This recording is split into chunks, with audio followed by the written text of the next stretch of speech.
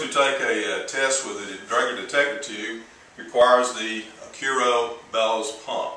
This is a hand-operated pump that you squeeze, and every time you squeeze it, it draws in 100 cc's of air. So if you have a detector tube that requires 10 pumps, that is 1,000 cc's of air in order to take the test. Draeger tubes are proprietary to the pump, and if you use competitive tubes in our pump or vice versa, you will get false readings.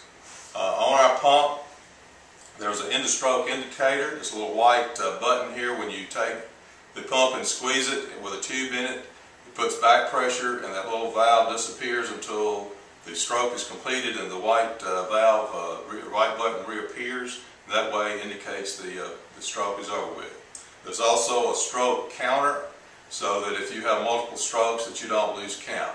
The only way to reset the stroke counter is to take an unopened detector tube and press the button, or maybe with the ballpoint pen you can press it and reset it.